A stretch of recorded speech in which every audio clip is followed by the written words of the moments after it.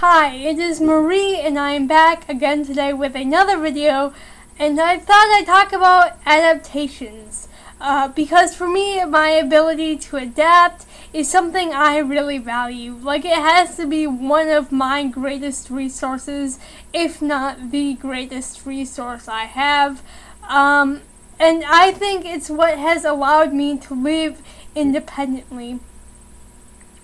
And so how I explain adaptations are, they are the modifications you make to an activity, you make to an action, you make to a task that allow you to do the action, that activity, or that task. For me, I absolutely hate when people make exceptions or accommodations for me that don't really give me a chance to try at first. I think a lot of non-disabled people look at accommodations and they label it as a habit that needs to be broken. But in my experience, my accommodations, the modifications I make, are what makes me able to do something.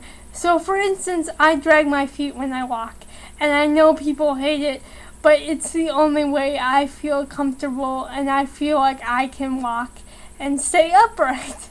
And so when people aren't given the ability to adapt, and they have exceptions and they have accommodations thrust upon them, they then, in my opinion, become dependent. My prime example of this is in about 8th grade, the school tried to push this pen. It was a $300 pen, and it was a pen that would record the teacher, so it would essentially give me recorded notes, so I didn't have to write my notes down.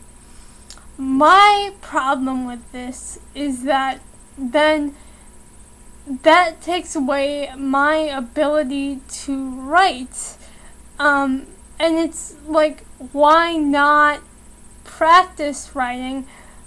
Why not give me the ability to adapt and to learn how to take good notes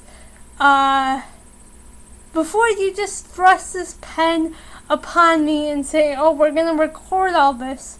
Because you see, that would have been very damaging for my future. What if I didn't have this $300 pen and all of a sudden I had to take notes and I had no way of taking notes because I never did it in the past because of this pen? And so it's like that type of thing that makes me very, very annoyed, because I think people want to help you when you have a disability, but sometimes that help turns into dependence, and so it's the adaptations that allow you not to need all that help, and allow you to do stuff even if it looks different, even if it is incorrect, even if it's not normal. You know, you're still achieving something, and that's only gonna push you further